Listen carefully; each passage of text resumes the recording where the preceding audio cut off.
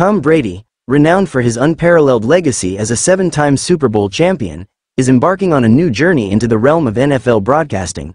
Set to make his debut as a Fox analyst, Brady's inaugural regular season game will spotlight two iconic franchises, the Dallas Cowboys and the Cleveland Browns.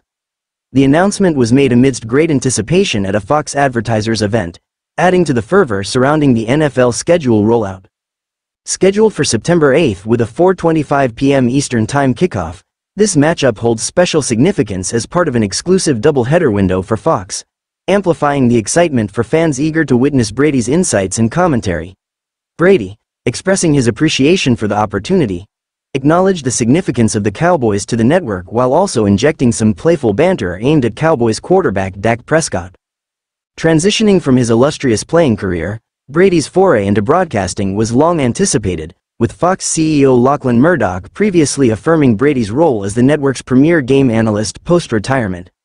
Brady's decision to join the broadcasting world was driven by his enduring passion for the NFL, citing Fox's stellar team as a decisive factor.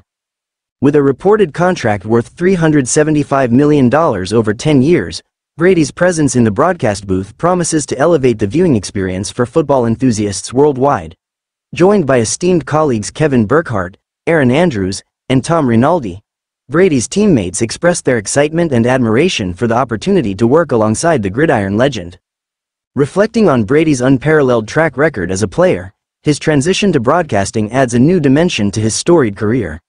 As he prepares to analyze the game he once dominated, Brady's debut signals a new era in NFL broadcasting, one that promises to captivate audiences and redefine the art of sports commentary.